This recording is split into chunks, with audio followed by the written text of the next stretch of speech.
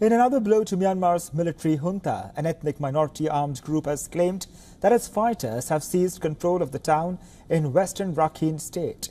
The Arakan Army says that it took complete control of Buthidaung township near the Bangladesh border. The town was previously under the control of the regime's strategic military command.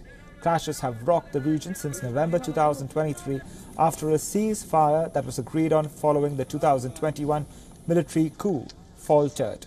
Arakan Army says it has captured all strongholds of the military junta, including its light infantry, artillery and logistics battalion. Fierce fighting ensued on the outskirts of Buthidaung between Arakan Army and fighters and the retreating junta soldiers assisted by the Rohingya armed groups. Last week, the armed group captured military operations command 15 in Rakhine. Hundreds of junta soldiers, including the deputy commander and their family members, surrendered.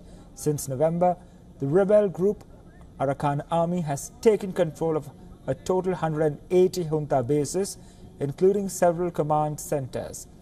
It has recruited several volunteers to fight Myanmar's most brutal and well-equipped military, saying it has been resisting the junta rule.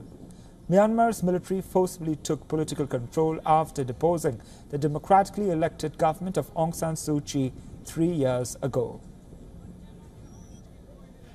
For all the latest news, download the WION app and subscribe to our YouTube channel.